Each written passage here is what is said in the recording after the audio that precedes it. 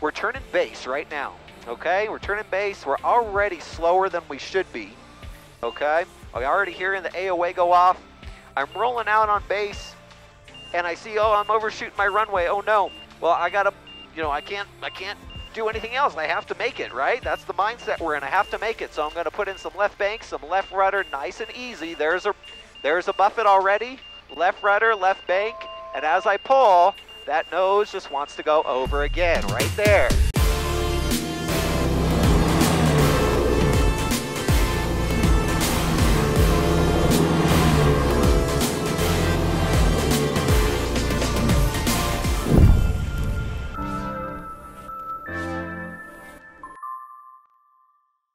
Hey guys, Sam Terrell, the Northwest Aeronaut. We're here today in the RV12 Foxtrot Alpha, so I thought it was appropriate to sport our Vans merch.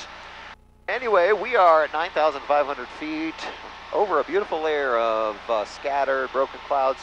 And, you know, I've been getting some requests lately to talk about the demonstration stalls for the CFI check ride, but specifically in the RV12. So I thought I'd take a moment to kind of show you the general stall characteristics of the RV12 when we're in these types of configurations and when we're kind of doing these types of abnormal stalls. So we're going to be talking about secondary stall, our elevator trim stall, and the dreaded cross-controlled stall. Now, if you're coming from a Cessna or something like that, generally they're going to have a little bit more docile stall characteristics than the RV12 or RVs in general. The RV kind of likes to drop a wing every once in a while, and if you're not used to that, it could be a little bit attention getting. So we simply need to kind of just be aware of it. It's really not a bad idea. We've got these, or a bad thing, we've got these great 5-point harnesses that keep you nice and cozy against the seat. But let's start with our secondary stall. If you've watched my previous videos on the demo stalls, you'll know that I like to demonstrate the secondary stall in a scenario that outlines kind of a departure. And the idea is we're at a high elevation airport. It's a high density altitude. You're at full power, climbing at VY, maybe VX, and you're not getting the climb rate you expect. You are trying to get over some obstacles in front of you. Maybe there's a bunch of trees, maybe it's high terrain, but no matter what you do, you can't seem to climb. So you start slowing down, you start hearing those stall indications, maybe you feel a buffet, you try to recover, and as you recover, what do you see out in front of you? Well, you see just more trees and terrain, so instinctively you pull, that nose comes up and you go into that secondary stall. So we're going to kind of demonstrate that by using a lower power setting than full. So here we are, we're going to demonstrate or simulate a takeoff by slowing down here. And we're only going to keep it about 3,500 RPM or so. So here we are. We're taking off, we rotate, we're at full power. All right, I'm climbing at VX, which is 60. And at 60, you can see, oh my gosh, you know, I'm only climbing at right now 200-300 feet. I'm already at 55. I'm trying to put the nose down to maintain 60, but I got my angle of attack going off already. I've got my stall warning about to come on here.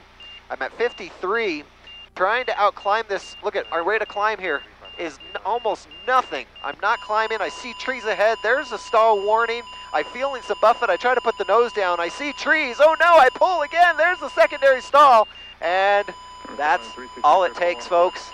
That's how things end badly when we don't do our takeoff performance calculations properly. So that's your secondary stall. Now let's talk about your elevator trim stall. And in this plane, it can happen quite easily. Either because you have a runaway trim, we have a beautiful electric trim in the RV12. But with that electric trim, I mean, you could, if you had a short or something happen, it could run away on you. So let's say you're just flying along here, and let's say that trim starts running away. This is not the typical scenario we use to demonstrate this. Typically, we're demonstrating being trimmed for an approach to landing, and we go around. And when we go around, we don't push the stick forward. But in this case, since we are in the RV12, let's talk about a runaway trim. So all of a sudden, we see our nose starting to pitch up. and up, and we're like, what's going on? I'm pushing forward and pushing forward, but what's going on? The trim is run away. There's our stall warning. I have to push hard to get that nose down. Oh, man. And then, you know, if you were having to fight this trim the way I am, you might have to pull the fuse to cut the trim out, because right now, in this scenario, no matter what I'm doing with the trim buttons, nothing is working. All right, so that would be one instance, but let's go ahead and do it with the normal scenario where we're trimmed for an approach to landing, and we add the power for a go-around, and the nose shoots up. So we're slowing down a bit to 60.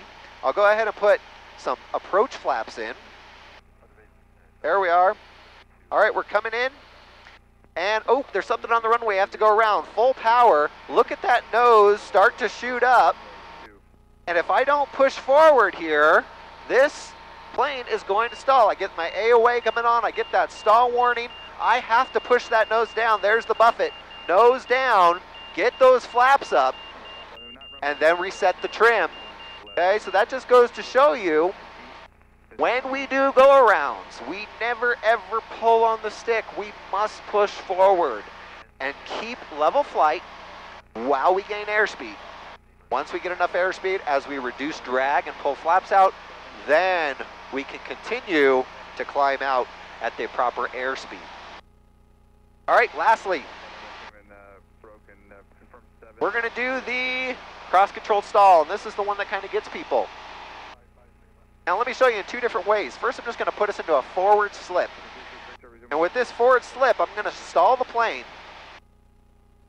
And I want you to see what happens when I do this in a forward slip. This is a slipping cross-controlled stall, as opposed to a skidding stall. So here we are, we're going into a forward slip, and I'm just raising that nose up. Number 36 Victor, resume on navigation. Okay, I'm using left rudder, right aileron, getting a lot of buffeting already. Okay, I feel that buffeting. I got the AOA going off, stall indication, and let's see, there's the brake. Okay, the nose wants to go down to the left, and if you let it, everything will be fine. Nothing will be wrong. You just have to let the nose down, okay? Now, let me show you it in the cross-controlled configuration. We're simulating, we're in the pattern, we're getting a little bit slow. Where it might be overwhelmed because there's a lot of planes in the pattern. We're at a new airport that we're not sure, you know, we're not comfortable with, but we're in the pattern, we're getting slow. We turn base, and when we turn base, we have a crosswind on this particular day. It starts pushing us past our runway. So what do? We don't want to miss our final turn. So we put in left rudder with that left bank.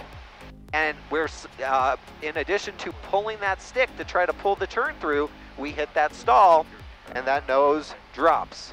This is how stall spin accidents occur in base to final. So here we are. I'm just going to put in, I'm actually not going to do any flaps with this simply because I don't want to exceed the flap speed range. But here we are. We're turning base right now.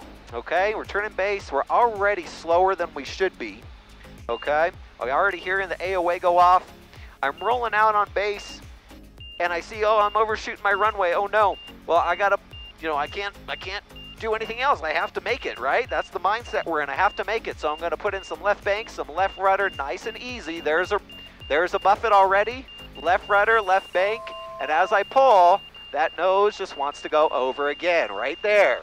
Okay, now you can see I didn't gain that much airspeed, and as long as you recover kind of immediately at the either first indication or at the brake, you could be able to do this very easily without dropping a wing too aggressively, and certainly without going into a spin, which we don't want to do because the RV12 is not approved for spins. But my advice in this maneuver, in this airplane, is to make sure that you are making these inputs gently, okay? We never need to do anything aggressively in the RV12 because it is such a responsive airplane. And so we want to make sure we're being smooth with our inputs, making sure that we're not coming into it too quickly, and then just be very aware of all the signs of the impending stall. And ultimately, once you get to that full brake, you could just let that nose down and fly right out of it. So guys, I hope this has been helpful. Those are your demo stalls in the RV12. Just be ready for a little bit more of a wing drop with those cross-controlled stalls than perhaps you might be used to.